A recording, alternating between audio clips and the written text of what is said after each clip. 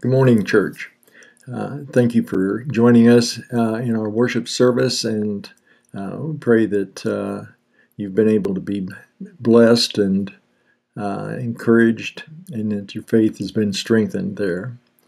To finish our service, I would like to finish it with a blessing, and I'd like to use kind of one of the phenomena that goes on in our time of the year here, and that's the March Madness.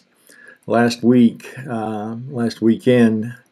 we had Selection Sunday, and there were 68 of the best college teams selected to play in a tournament.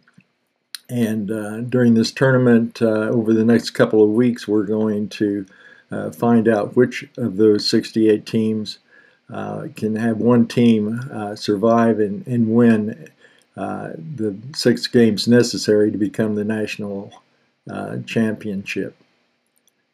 What's that got to do with us?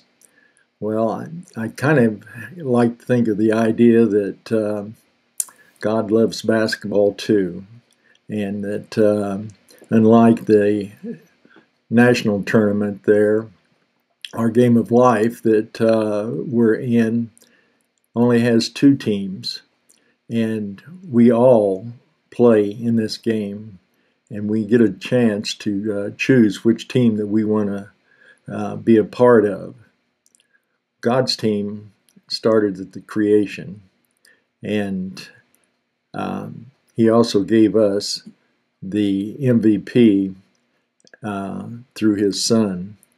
And because of that, we have an opportunity to be on a winning team and be able to be a part of that championship that's going to come at the end of the final buzzer, or in our case, the final trumpet. Again, as we enjoy the next couple of weeks and reflect on some of the games that are being played and root for our special home team, or our team that we want to sponsor,